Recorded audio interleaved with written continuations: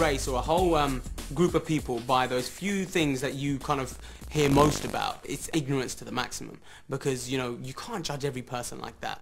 In our everyday conversation, we think about racism in terms of an act of hatred between one individual and another, or an act of violence between one individual or another. And that's obviously one aspect of racism. Racism can also be a kind of belief system. So you might have a belief that one group or another has some superiority to another group, which you may never act out or you may never express, but you'd still have a racist belief. I just think that society doesn't necessarily make young black males feel comfortable in this country, and it comes from the police service, it comes from our education system. You always kind of feel slightly disassociated with society. If people have prejudices and hold negative stereotypes, they may not treat other people equally. This can be done unwittingly or wittingly, and it's discrimination. I know in school a lot, black boys were probably treated a lot differently to white boys, and it might have just been because of the stereotype behind them, because maybe they're troublemakers and that's how they'll always be, and so the teachers have to treat them in a certain way to handle it. But then to a certain degree that's a form of racism, or it's a prejudiced thought that have led to them being treated differently.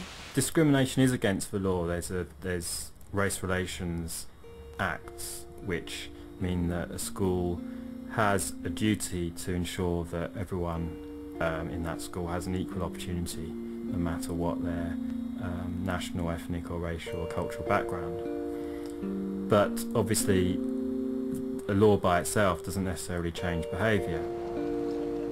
Prejudice against people coming into the country is not a new thing. Can you guess when and about whom this quote was written? These unwashed, cringing, lying and wage-cutting aliens who have elbowed thousands of Englishmen out of their home and out of their employment. I didn't expect there to be any racism then, but then that probably shows that racism is being handed down. It probably shows that the people who are committing the racism has not changed, but the target groups or the victims have changed. I mean, yeah, I don't know who they might have been targeting. It's a wider spread of people now that they can target. And I don't know who they might have been targeting in 1904, but... Scottish or Irish, you know, or Welsh people. Yeah, probably who they thought were illegal immigrants at that time. It was actually written about Jewish refugees, but could have been about any group who had ever come to Britain. You can go back and look at the history of anti-Semitism, which in England goes back, you know, to 1290, when all Jews were expelled from England.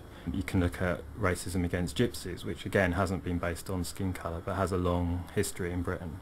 You can talk about racism against Irish people, which wasn't based on skin colour, but on an idea that the Irish were some kind of subhuman species.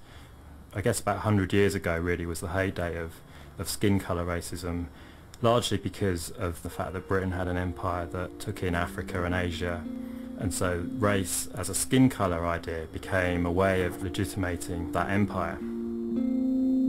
Racism was used to justify the slave trade, when it was profitable to think of black people being closer to animals than to human beings.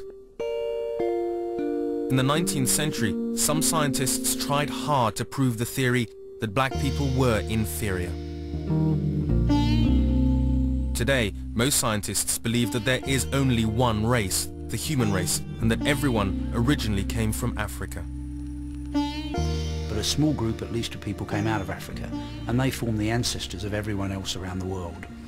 So we all began as Africans, and I think it's true to say that although we may look at the surface skin features and see people in different sizes and shapes and colours, that once you strip away the skin and the superficial covering, underneath we're all very similar.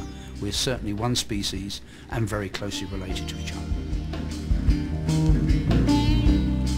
So if race isn't biological and is a social construct, why does prejudice exist?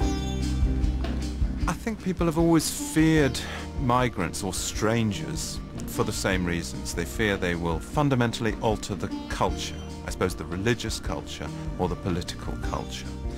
It's a fear and a suspicion of anything strange and different. There's a process where new groups are created as an object of racism all the time.